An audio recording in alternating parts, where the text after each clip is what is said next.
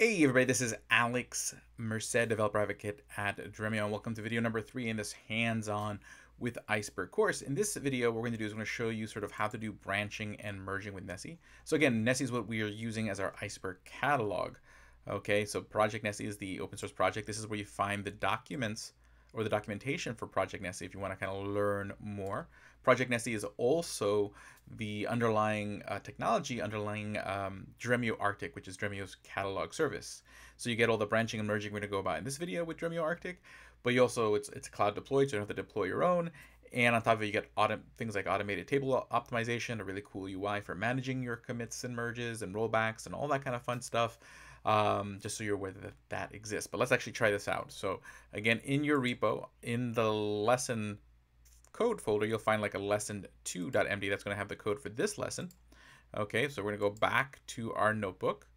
Okay, let's go into notebooks. Let's create another notebook. So Python 3. Okay, we're going to call it lesson 2. This is going to be our lesson 2. Okay, and then what I'm going to do is I'm going to go grab that code from the lesson 2 mark down here. Okay, and just grab that code minus the backticks. Okay, and keep in mind that these features are specific to the Nessie catalog. So if you're using a different catalog with Apache Iceberg, these features, this particular branching merging feature doesn't exist. It's specific to the combination of Iceberg with the Nessie catalog. Okay.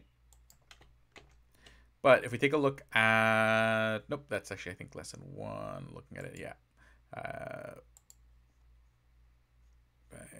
Wrong, or did I copy it into the wrong place? I probably did. Oh no, I have it over here.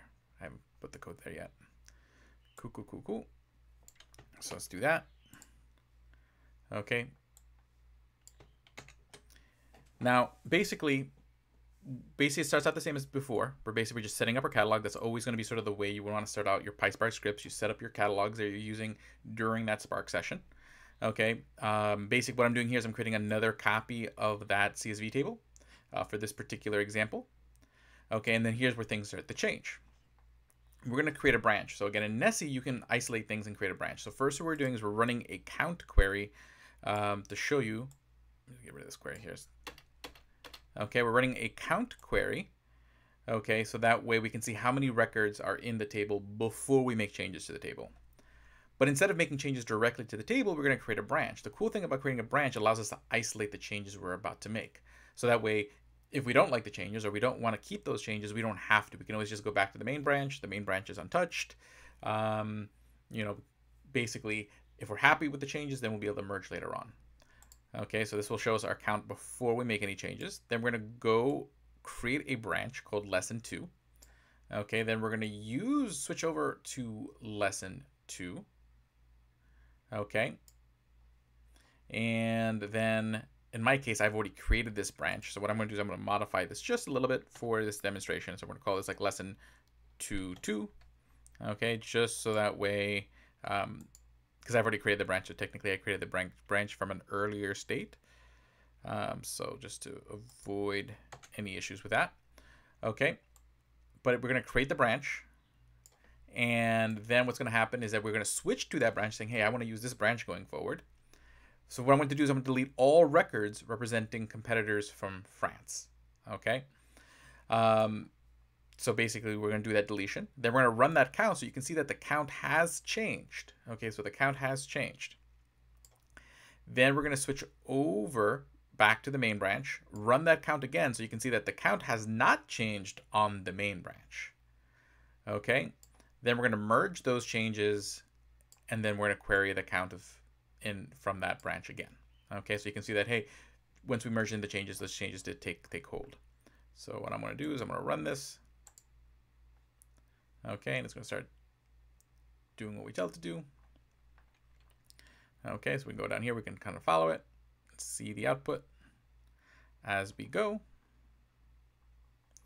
Okay, so just give it a moment for Spark to do its thing. Because again, right now we're running this all from our laptop, so it's using our laptop's resources to run all this compute. When software like Spark and Dremio is generally meant to be running on clusters of computer and are optimized for that kind of sort of multi concurrency, massively parallel kind of use case. Okay, so we see that we start off with about this many records, so about a little over 300,000 records. Okay, and now it's doing the delete, which is going to take a second because it's going through all the records, identifying which ones need to be deleted with that particular value. Okay, so that's how many records we have after the deletion, but that's on the experimental branch.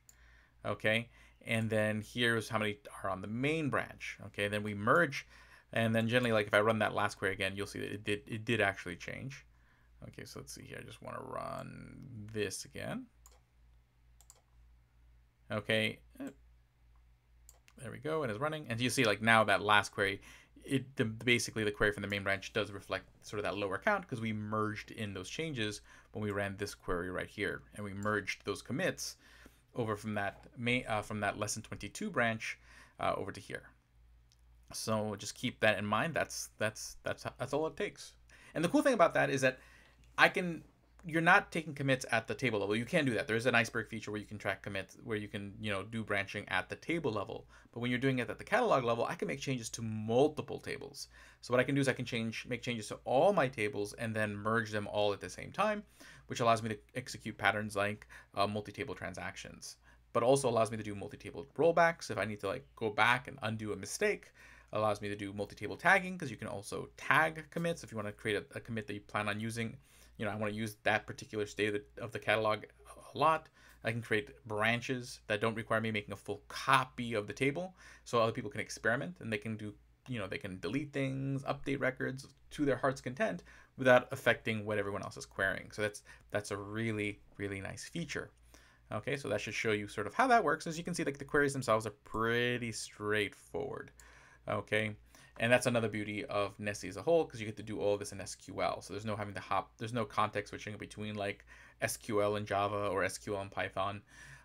You just write very sort of intuitive SQL statements to get this done. So hopefully you guys enjoyed that. I'll see you guys in the next lesson. Have a great one and enjoy.